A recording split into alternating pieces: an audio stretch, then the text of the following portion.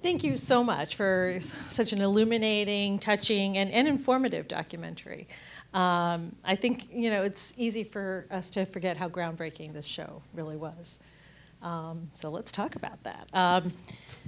Marilyn, your film not only celebrates this iconic and important part of our American popular culture for the last 50 years, but it really helps us understand and contextualize it. And you have explored ballroom dancing in New York and other documentaries involving performance in young people, and you worked on the Electric Company. What prompted you to take on this particular project? A story that I love to tell. I, on occasion, direct short segments for Sesame Street, the current incarnation of Sesame Street. And one of the first things I did for them was a music video with Ernie. And I was so excited. Once we wrapped, I posted a picture of Ernie and I on Facebook. And Trevor, who I've known for 25 years. Something like that, yeah. Had just optioned the book by Michael Davis, Street Gang, and was looking for a director. And he happened to be on Facebook, and there I was with Ernie, and it clicked, and lucky for me, and that was how it happened. Yeah, Facebook is good for something. Yeah. It's good for finding directors, so I highly recommend it if you're looking for directors to find. Yeah, we have to scrounge around to find what it is good for these days. So how closely did you, Hugh, or how much did you rely on Michael's book then? All of you, I guess, Trevor and Marilyn and Ellen. I'll just say that Michael's book certainly was the foundation, and it told us so many things that we didn't know. Sesame Street is one of these things that you think you know so much about, but yet there was so much about the origins of it that none of us knew. And once the interview process started and we started talking to the people that were part of the original show, it just took a life of its own, the film version of it. And people were saying things like, oh, you must speak to this person or that person, and then a new story would open up and a new avenue, and it really became its own wealth of storytelling that was amazing and seemingly bottomless. Yeah, we like to say, Michael's book for us was really such a revelation. It is the complete history of Sesame Street for the first 40 years. The show is about to start its 52nd season, so that's really kind of crazy when you think about it, right? But when Trevor had read the book, he passed it on to me, and he said, I want to see what you think. And I was so surprised. We all grew up watching Sesame Street, and I was so surprised about what I didn't know. I was surprised by its roots, its intentionality, what it was doing from a social, a social political aspect of how to address inequity in our society. And I'm like, if I didn't know that, I figured a lot of people didn't know that as well. And we thought that was a really inspiring place to frame our documentary from. Really this origin story and how important it was to tell. I'm like a Muppet super fan. Like, I grew up with the show, and I have these really great memories of watching the show with my parents in our basement in Long Island, and we were laughing together. So, when I picked up Street Gang, I was very sure that absolutely nothing new was going to really come to light. But I was really blown away by just how much I didn't know. I didn't really know who Joan Ganz Cooney was. I'd never heard of John Stone ever before. And obviously I knew a lot about Jim Henson because he's Jim Henson, but that's one of the things I think is so funny. So many times when we would talk about the documentary or bring it up that we were doing this project, people say, oh yeah, the Jim Henson show. And no one knew that it was not just an idea that he helped to create, but that there were so many people that were behind this, just impressive gang of creative rebels that made this amazing thing that changed everything. Well, like you said, I didn't know who John Stone was either. I had heard of Joan Ganz Cooney. I certainly knew who Jim Henson was. But I wondered if that was part of, your intent was to kind of reestablish the importance, his place in the whole pantheon. We had many discussions. At first, how do you tackle a story as vast as Sesame Street? It has been part of the culture for over 50 years. it is, there's such a vast array of people behind it, and we decided to structure the film around three main characters: Joan, Ganz, Cooney, Jim Henson, and John Stone. And John Stone even became the emotional core of the film because he is the unsung hero, and so much of it came from him. I mean, even the concept of this brownstone in a city street, I mean, that had never been done before, anything like that. And so that started to take form for us. And also, we decided to limit the time frame to roughly the first 20 years of the show, and basically to sort of end it with the death of Jim Henson. That seemed a milestone that could comfortably end this film, and just leave it at the origin story about these activists, about these revolutionaries, really. I think we talked about that the most. It was like, when were we going to end the film? Because it's not something that has a definitive ending, because it's still going. Yeah. So, and it's still doing so many different things. And if you saw our 2.5-hour rough cut, you would understand how hard that was. It was closer to 3, I think, originally. I was going to ask you about that because I was figuring that there were probably things left on the cutting room floor that were just really hard to give up. Nothing at all. It was, we put in everything we wanted to, and there's nothing on the DVD that's left. But okay, so imagine that we're about to have the director's cut. What can you share with everybody here that you kind of wish you'd been able to get in there? Well, the stories of the puppeteers. yeah, There's two in particular, Jerry Nelson, and Richard Hunt. Who Jerry were so, we had stories about them, fully fleshed out stories about who they were and what they brought to the show. And, you know, in every documentary film, so much has to go. Things that you are certain that will make it to the end because they're so precious and so amazing. And we're the only ones that have dealt with that, though. Nobody else has this issue. So many stories. Yeah, and I think for me, you know, we touch a little bit on it in the film, but we introduced you to Evelyn Davis, right, who was we're the head of the community outreach and community organizing. And so when we look at it from today's lens, right, about this show that wanted to reach children of color and ensure that what they were creating was actually reaching the audience and was being impactful, they made sure to bring on Evelyn Davis, who was also the founder of 100 Black Women in New York City, and she created this network of outreach workers that went in, and I mean, her story alone is fascinating and so interesting, and shows what they were doing in 1968 was what we should all be doing now and what we talk about now. But it was revolutionary at the time, and it was like such a critical core component of how they put that show together. And just knowing and being able to tell more about it is something that, you know, was another direction that we were wanting to make sure that we gave enough weight to. But how do you pull that into the story overall? Yeah, I wondered about that. I mean, we talk about diversity now, of course, much more, and back then the word probably wasn't even being used. But so they were way ahead of their time in that respect.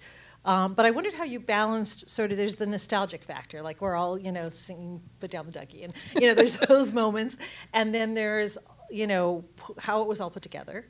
And then there's just the moments like knowing, you know, what went on in Mississippi and, you know, the really important societal moments. How did you balanced it so well. How do you do that? I would imagine that would not be an easy balancing act. Really, I think that for us, the guiding principles were to stick to the story of these characters, these three main characters mostly, but from there to tell the pertinent things that were unknown. And of course, the clips from the show are delicious and they're fantastic to watch. And they are accessible to, you can go on YouTube and see a lot of classic Sesame clips, but we wanted to really use the ones that were helping us tell the story of this little band of rebels. It was always about that. It was always about this little group who, they were activists, they were artists, they were so badass in that time. They were so daring. You know, I always think that, you know, if you put one amazing thing, if you're the pioneer of one element, you'll have a good show or you'll have a movie, you'll have something that sort of continues and people talk about it. But there were so many firsts that happened with Sesame. It was almost like an embarrassing amount of things that came together. The first interracial cast all living in the same street, in the same building. The first time that they had done community outreach, the first time that you paired, really biting, improv comedy for kids. It's just, there were so many of these things that again and again and again, they were the first time to put education and entertainment together. I mean, it was all of it, it was all of it together. And Joan has this great quote, which I'm absolutely butchering, but, she said, every one of us was great individually, but together we were a genius. And I think that's such a great way to say it, because you had all these amazing minds and each one would have been one thing, but then to have it all together, that's the part that created this absolute magic. They were coming together for a purpose that was larger than themselves. Yeah. How often in our world do people do that? How often in the entertainment industry? Yeah. Right? Yeah. And, and you look at, and I think one of the other struggles we had with this film is the gang is large. That's why we included in the credits is Put Down the Ducky, and you get to see how many people it actually took to put this show on. And we had to make very choiceful decisions around who from the gang we were going to highlight to tell the story of that particular role. But they were all of a common purpose, and that was that they wanted to do something valuable and important for children in our society. And that's so inspiring, and it's a goal that not everyone subscribes to today. Well, how about the U.S. government giving them $8 million because they saw in front of them an idea that was going to change the equation? Yeah. And something that's the equivalent of $57 million today. Wow. I mean, imagine the U.S. government giving this group of creatives that kind of faith and that kind of backing. I don't think if they had $57 million today, even now, I don't think you could produce 130 episodes a season. It's like an insane amount of television. Yeah. It's so much. All original music, Yeah, all it's original nuts. writing. Do you think, I was thinking about sort of the purpose that was bigger than themselves and sort of the idealism involved. Do you think it was of its particular time? Because this is the 60s, it was the late 60s. There had been so much, people were protesting and doing things. Do you think that really influenced it as well? Oh, for sure. Yeah, it gave birth to it. Yeah. And I was thinking this past summer, we were all isolated and all these things are happening, but I was looking at the, Black Lives Matter, Me Too. It's almost like our society is in a similar cycle now, and it made me feel so proud that we made this film, because it seems the time for it somehow. Yeah. We're in another moment of reevaluating who we are, questioning what we stand for. And we need inspiration.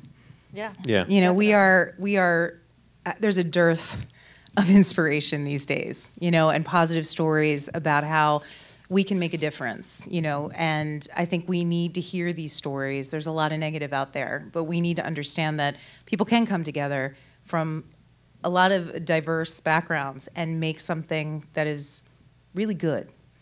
And that's an important story to tell. It doesn't talk down to Yeah. kids, it respects kids, it doesn't pander. And I think, through a lot of our interviews and learning about these amazing people, they didn't always get along. Right. I mean, there weren't always moments. It didn't make it into the film, but I think it was either Chris or Nick who said, they fought, but they fought like family fights. Well, maybe some people's family fights dirty. I don't think anybody would want to see my family That's not fights. this movie. That's a different film. Don't But they all, as Chris says at the end of the movie, they loved each other. Yeah. And so there were things that people felt were important that they wanted to have go a specific way. But in the end, they all knew why they were there, and it was something that was, so important. And when you have a thing that is so important, somewhere in the back of your mind, that it's the making of it, the coming together of all these people, of all these minds.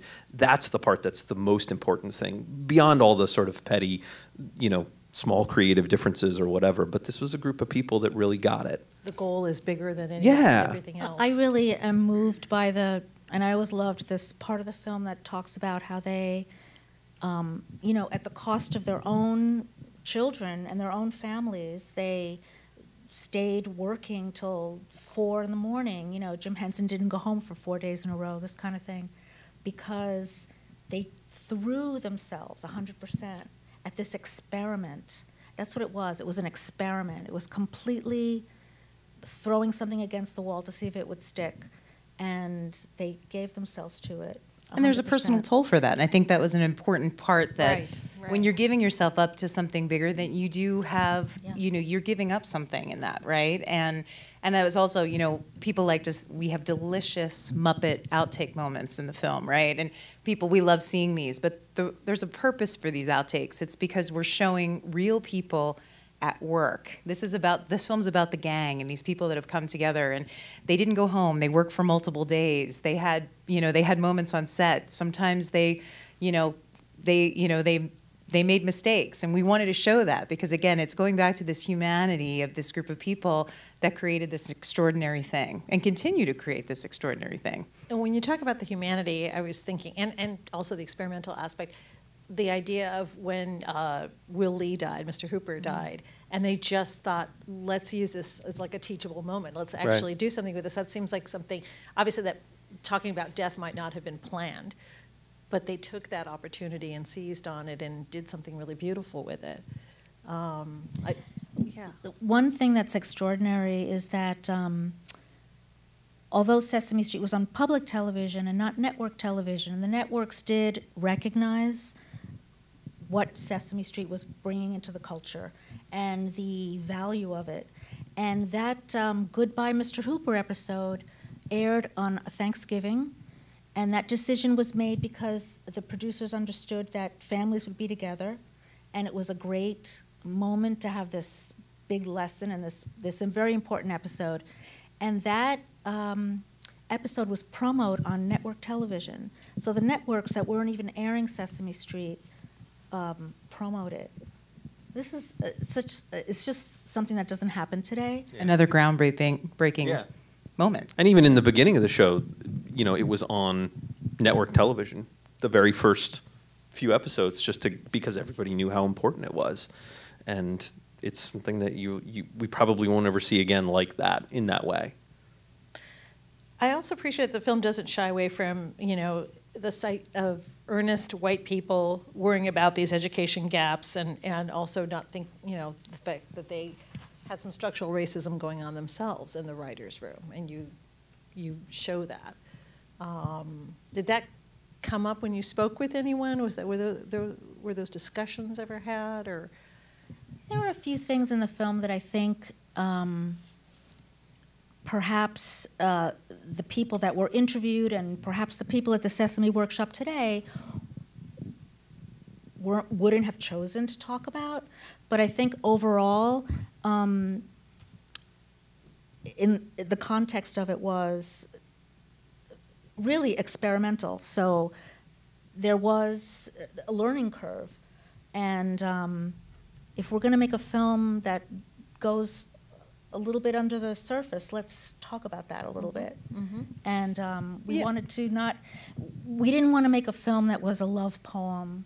It is a love poem, but we wanted to also show the warts and all. Exactly. Yeah. And I think, again, a testament to the show and why it endures is that they never shy away from these difficult conversations. Right. Right? I mean, did they always get it right? No. Were there mistakes? Yes. There was a whole section we considered just showing the letters that came into the show. We kind of touched on that a little bit in the Roosevelt Franklin piece, but there's so many, and Sonia talks about these, having meetings with activist groups. There's so much input that people gave, because we all, and I think that's also the beauty of it, we all have a shared ownership in the show. It is woven into the fabric of our lives, and the people who make that show, they feel that, and they respond to it, and they don't shy away from it. And just like all of us, you make mistakes, but they continue to look for ways to to learn from it and to have us learn from it, which I think is, what we've taken away. And also, I think True we all made a very conscious decision to have the story told from the voices of those people. So we found this amazing treasure trove of footage in all of our 16 millimeter footage that we found, which was almost 11 hours of footage that was shot by Victor DiNapoli, who was an art director at the time in the early 80s. And like John says, they were trying to make a documentary about behind the scenes at Sesame Street. And it never happened, which is good for us, I think, that it never happened. But, but they, everybody was speaking in the film in the voice of that time. So, like you said early on, we use terminology differently, and I think that our film reflects what their core beliefs were and what they were trying to do. Did the writer's room, were they doing it exactly in the right way? Maybe yes, maybe no, but I think that just having the intentionality of what their goals were, I think that does come through in our film. Absolutely. I wanted to ask you about the footage, how you were able to access that never-before-seen footage. We went to hotfootage.com and we just downloaded. I just put a search engine in and it just came up. It was super easy. Or the real story. No, we were really fortunate to have a great relationship with Sesame Workshop and the Henson Company to get access to their archival, and which you see in the film. And the Victor DiNapoli footage, is just a treasure trove of this incredible behind the scenes. And as we've said, it's so wonderful because he was part of the gang. So in interviewing these folks, they are just themselves and really open and lovely and, willing to tell him anything. And then we also had an amazing archival producer, Rich Remsburg, who found just gold. Some of the segments that you see, the Mississippi segment, there's a piece, Seeds of Sesame, it was from the Canadian Broadcasting. CBC, Yeah, CBC. That hasn't literally been seen in 50 years, that we were able to incorporate into the film. And it was actually really fun for us to show, like the workshop, some of this footage that they hadn't seen or hadn't seen in a very long time. But Rich did an amazing job of uncovering that footage that really helped to inform the narrative of what we were trying to show. One of my favorite things is the piece where John Stone talks about watching TV and he sees a public service announcement, send your kid to the ghetto. And he watched that and he said, this is what the show's gonna look like. It's gonna look like this commercial. And we looked for that PSA almost a year. It took us a year, and by the time we found it, from the time that Marilyn said, I want this piece of footage, and Rich said, all right, I'll see what I can do. And then we actually finally got everything signed, was 3 years. Wow. For that little tiny snippet that you see in the movie of Send Your Kid to the Ghetto. It was documentary not film, an easy... not for the impatient. That's right. Yes. If you like to wait, then documentary filmmaking is for you, friends. Right. So how long did you work on it then? If that was 3 years, was it 4 Since 1865. We've been working on this film since 1865. Since it was an idea in their head. Well, there was a little pandemic in the middle of all this. Fortunately, we had gotten done our shooting, our principal shooting. Bulk of it.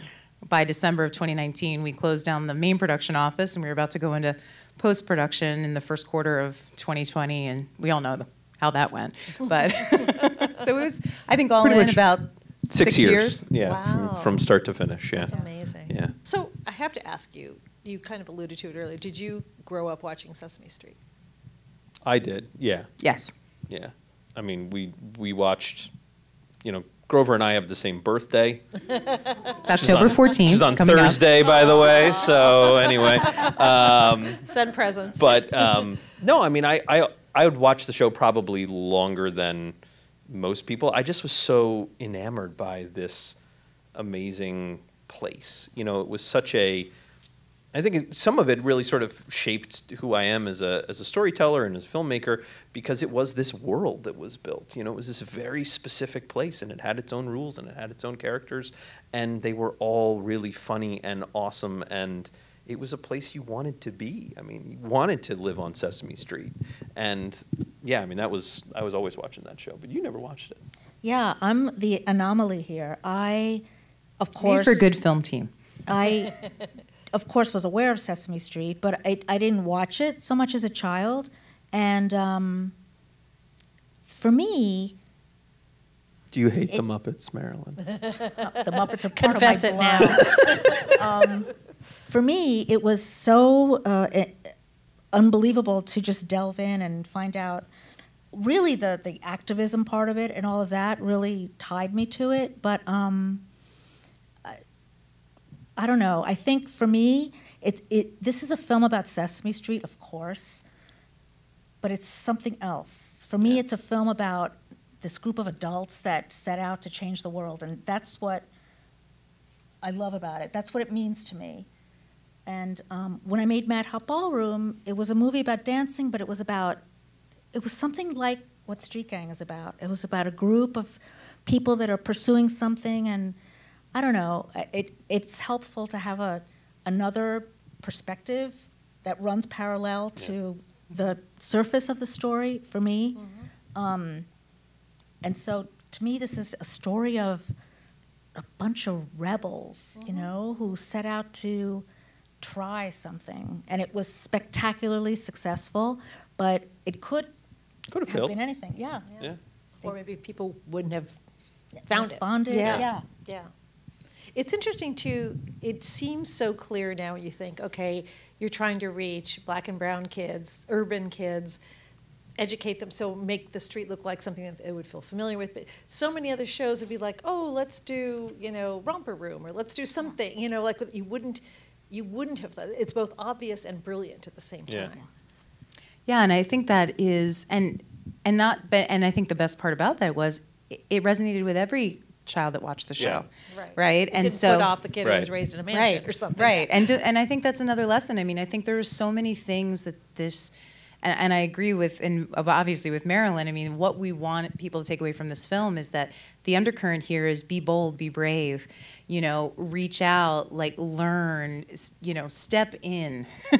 And because it's so incredibly important, you can make an impact as an individual. And it's important to know that you have that power within yourself. And I think that's what the show taught children. I mean, growing up watching Sesame Street, I very much viewed it as giving me a view into a world that I wanted to be a part of. And that's what it continues to do, and that's why it continues to resonate, with families and with children and with audiences. And it's about stepping out, introducing yourself, finding new things in this world, introducing yourself to the world, and learning. Yeah. And it's what it continues to do, and it's critically important. Because I find it interesting that even when, always there's an amazing, wonderful reaction that happens when, oh, what project are you working on right now? Well, I'm doing a Sesame Street documentary. And they're like, let me tell you about Sesame Street in my life, which is everybody this has happened to. But a lot of people that we talk to, it's like, well, I grew up in a farm town, and I learned what a city was because of Sesame Street. And it is that reaching out. It is that understanding that there is more out there.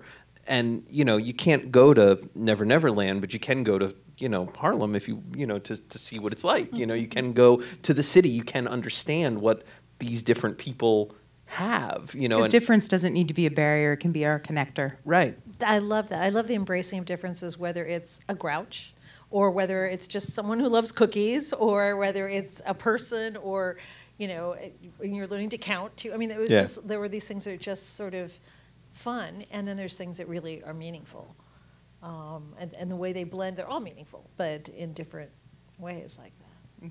Yeah. I love that these comedy writers that were really aspiring to do adult entertainment, including Jim Henson, saw something here that was going to be challenging and an unexpected launching pad for something great. It wasn't just people that set out to do kids' TV. Right. They were from a different ilk. Yeah. And that's what I love about that, about this group. Bob McGrath said that one of his favorite quotes from Frank Oz is, we don't perform, you know, for kids, we just perform for short people.